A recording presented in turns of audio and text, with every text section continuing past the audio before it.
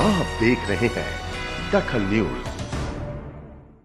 Police वाले पर हमला करने वाले एक आरोपी को पुलिस ने गिरफ्तार किया है। यह शख्स तनाव के कारण मॉर्निंग वॉक पर निकली महिलाओं पर अटैक करता था। पिछले दिनों पुलिस ट्रेनिंग सेंटर पीटीएस में पदस्थ पुलिस उप निरीक्षक के ऊपर हुए प्राणघातक हमले के बाद समान थाना पुलिस की टीम ने कार्रवाई करते हुए एक आरोपी मनीष यादव की गिरफ्तारी की है।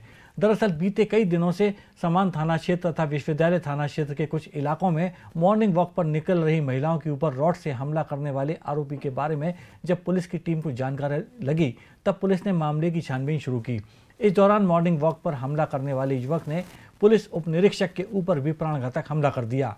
पिछले काफ़ी महीनों से ऐसी सूचनाएं प्राप्त हो रही थी कि कोई अज्ञात व्यक्ति जो महिलाएं जो निकलती हैं सुबह सुबह मॉर्निंग वॉक पे, तो उनको जो है मतलब लाठी से डंडे से जो है मार करके वहाँ से मौके से फरार हो जाता है। ये काफ़ी गंभीर किस्म की जो है वारदातें जो हैं घटित करी जा रही थी।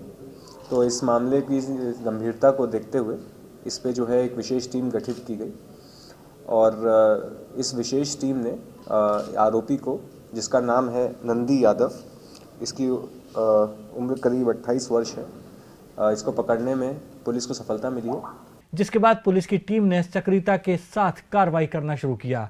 तब जाकर पुलिस की टीम ने युवक की गिरफ्तारी की।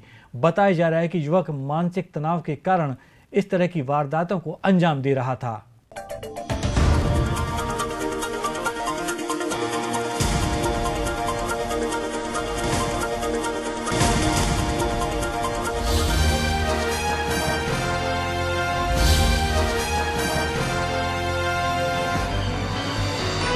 आप देख रहे हैं दखल न्यूज।